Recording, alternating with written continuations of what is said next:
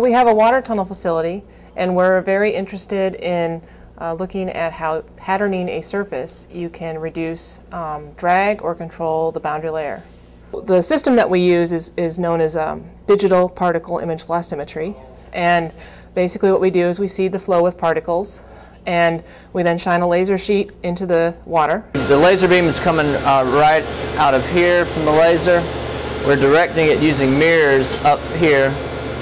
Then we're shining it this way. We have to focus the beam to the correct, to where we want it focused.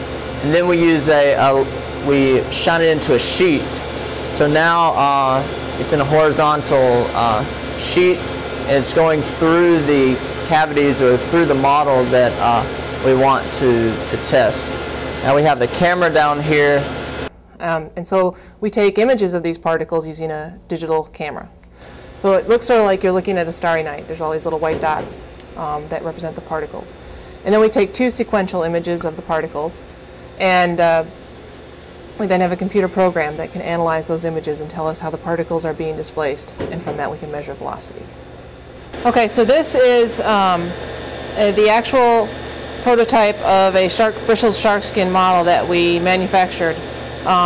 Basically, we can draw up the geometry using a software known as Pro Engineering. So it's a graphical software where you model a three-dimensional shape. You repeat that shape and then use what's something known as a rapid prototype machine, which is basically a 3D printer.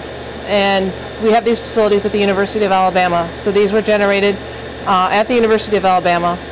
The cost of this particular model was over about $1,000. And so you can see it takes a long time for these to be generated, but then we embed them in a plate, and then we allowed the flow to pass over the surface in the water tunnel like that. And then what we saw was inside these little cavities that we saw the formation of these little vortices inside here. So this is an extreme case of bristling.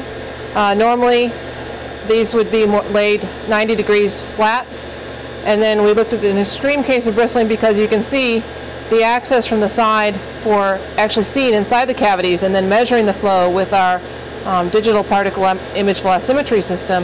We had that access. So future work, we're going to be looking at actual different angles of these scales with respect to the flow. And so future work is going to focus on that. But ultimately, we are trying to reduce drag, which again can translate into fuel savings and those sort of issues. So on aircraft, underwater vehicles, and as I said, possibly even automobiles. There may be some sports technologies that would be interested in patterning a surface to decrease drag.